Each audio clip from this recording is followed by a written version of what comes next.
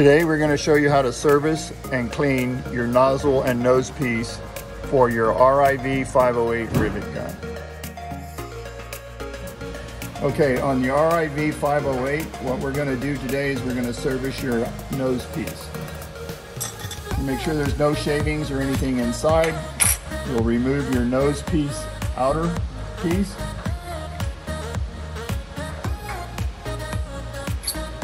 What you want to do here is you want to inspect this, clean any of your shavings or anything inside that may be inside that would cause maintenance to be maintenance. Next thing that we're going to do is we're going to remove the whole assembly.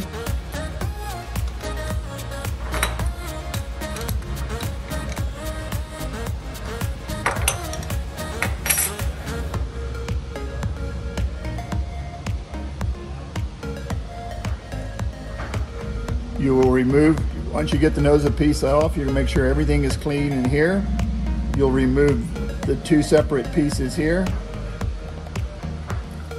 You'll inspect your spring, your pusher, and your jaws.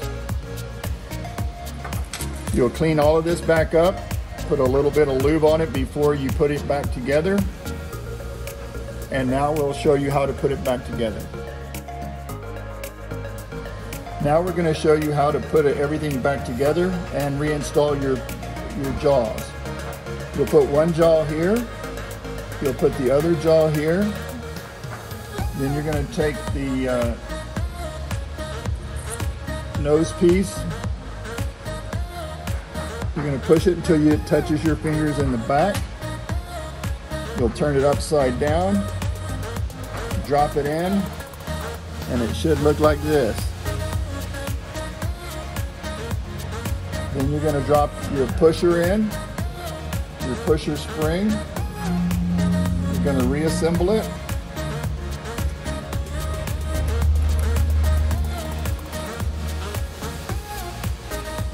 Put a little lube on it. Put your guide back in.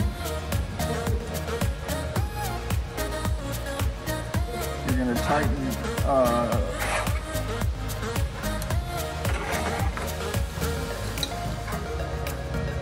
tighten both pieces.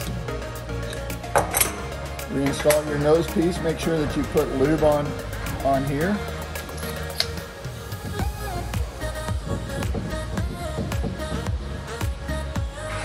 Tighten it up, and you're ready to go. Thank you for watching.